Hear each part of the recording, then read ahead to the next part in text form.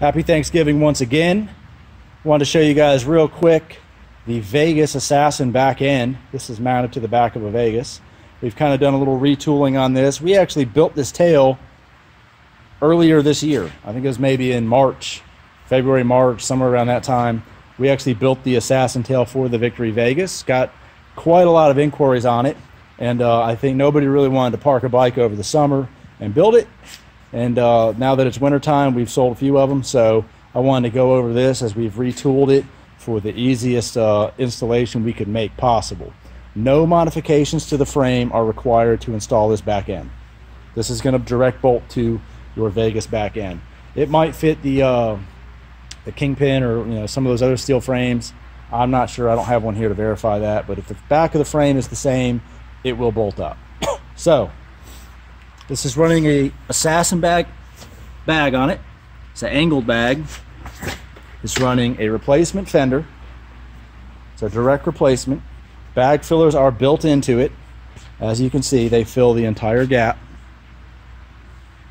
This has some of our Assassin lids mounted on it right now. You can run factory lids, doesn't matter. Any lid will work on them. This bike also is lowered, but you can see the ride height clearance at it now sits about 6 inches with a lowering link in it.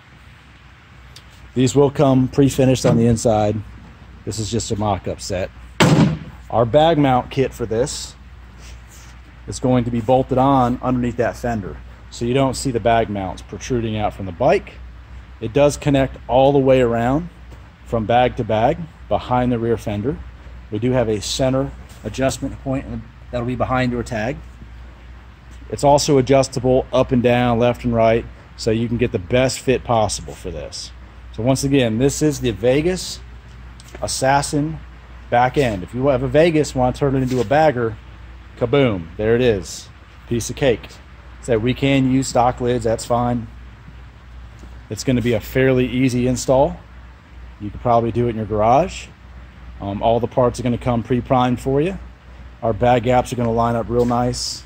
Everything fits together real nice on this kit. We redid the tooling on the fender, made sure everything was nice and tight. So you can check that out on our Black Friday sale as well, and turn your Vegas into a badass bagger. AtlantaCustomBaggers.com.